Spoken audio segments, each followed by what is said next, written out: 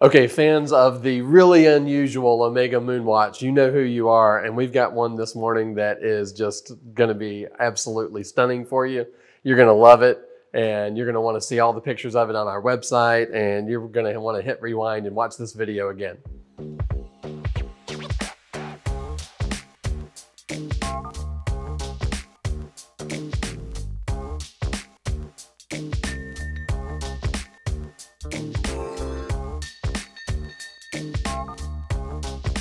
So Omega is known for celebrating lots of different milestones and having lots of different commemorative watches. And it's a lot of fun to collect the various Speedmaster MoonWatches, especially the ones that commemorate specific missions or anniversaries of different flights. Of course, you know the great history of the MoonWatch and how it became flight qualified by NASA. If you don't, you should look it up.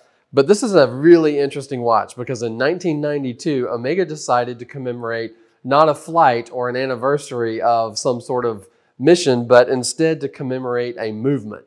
So this watch, in 1992, they made 999 examples of it. It is numbered. If you look at the listing on our website, you'll see that engraved on the case back, there's a number /999 because that's all they ever made of this one. And it was to celebrate a movement. It's the 27 CHRO C12.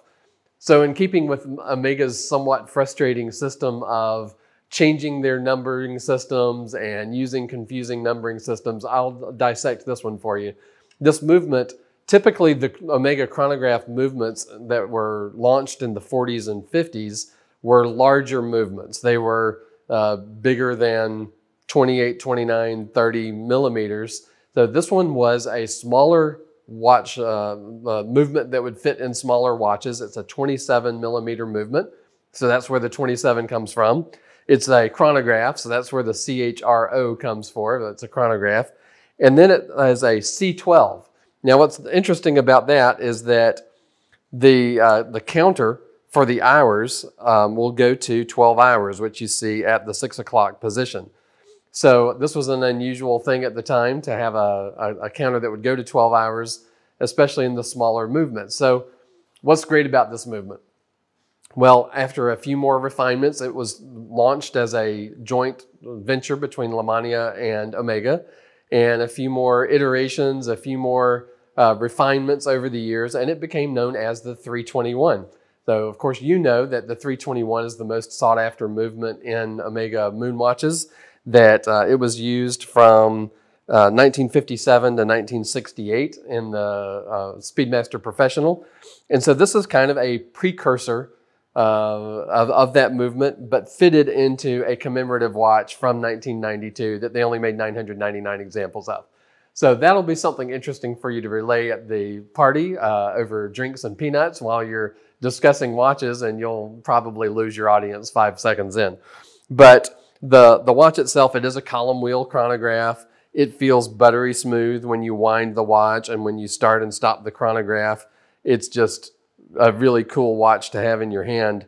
And of course the 18 karat gold everything, it's got a really nice weight to it. But aside from all that, there's a lot of interesting detail to it. The crystal on the front on this one is a sapphire crystal. This was the first MoonWatch to feature a sapphire crystal on the front. It was sort of a test run. You know, they launched it as a real premium feature on a premium watch in 1992, and it really looks great. It doesn't magnify the dial the way the Hesalite crystal does. It's certainly extremely scratch resistant, but the dial itself is really cool too. This was in the age when they used tritium for the lume markers, so of course they don't glow anymore, but they've really softened into a beautiful gold color that really matches the watch really well.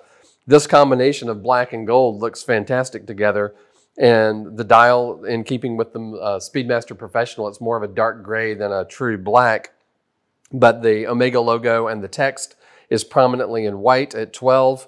The markers for the hours are applied 18 karat gold, and so are the hands. They're also 18 karat gold, so you're not going to see any kind of corrosion or any problems with the aging on it. When you look at the bracelet, this is a very nicely constructed bracelet. It is high polished in the center, brushed on the edges. an Omega logo on the end of the deployant buckle. And of course it has that sliding extension there. And then the case back, this one is closed, and it has the text about being flight qualified by NASA and the serial or the limited series number there as well. So when you look at the subdials, they're sort of set off from the rest of the dial with some snailing and some rose gold, some 18 karat gold bezel rings on them. The pushers, of course, and the crown are 18 karat gold as well. The movement on this one, it is a 863 movement, which is essentially an 861 with a nice gold finish to it, so that it becomes nice on the eyes if you were to look at the movement.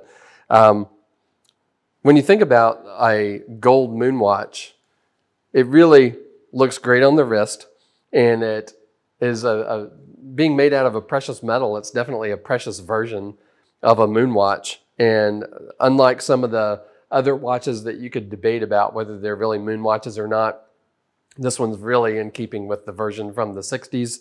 And I think that if you were going to have something for a special occasion or something that is really a bargain compared to other vintage-inspired chronograph gold watches on a gold bracelet, the price on this one is not that bad. So when you look at our website, you can search Omega Gold Speedmaster and it'll come right up.